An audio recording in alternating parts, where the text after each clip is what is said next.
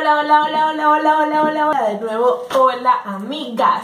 Hace mucho tiempo no había grabado y eso está muy mal, no tengo que hacer eso. Yo soy Jennifer Hill y el día de hoy tengo una idea súper linda para colocar sobre nuestras uñas. Chicas, me encantaría ver qué opiniones tienen ustedes acerca de los videos que hago y qué les gustaría que también mostraran en el canal. ¿Qué diseños quieren ver? ¿Qué otras cosas quieren ver? Coméntenme todo lo que ustedes quieran, pues estamos aquí solamente para hacer contenido para ustedes que les guste muchísimo.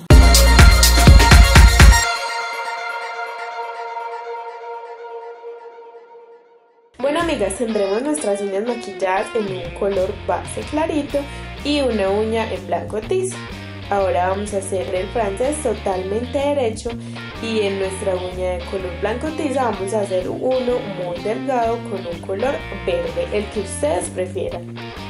Ahora con ayuda de un pincel muy delgado vamos a hacer un triángulo que llegue casi hasta la parte superior de nuestra uña. Y en medio de esto es un semicírculo pequeño. Ahora vamos a darle forma a nuestra Torre Eiffel en caricatura haciendo unas líneas entre nuestros triángulos.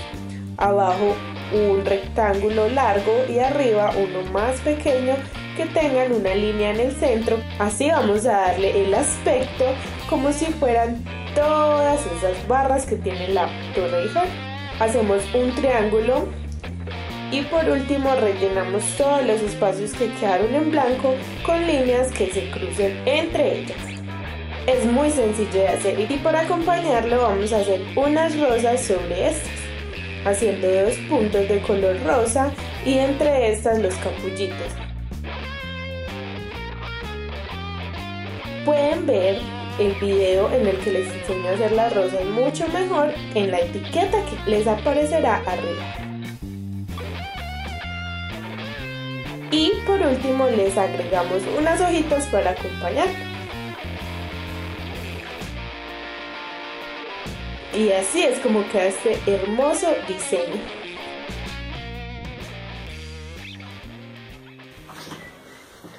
Bueno amigas, espero que les haya gustado mucho el diseño del día de hoy y que lo hagan ustedes en sus casas. Recuerden dejarme en los comentarios de qué quieren ver en este canal.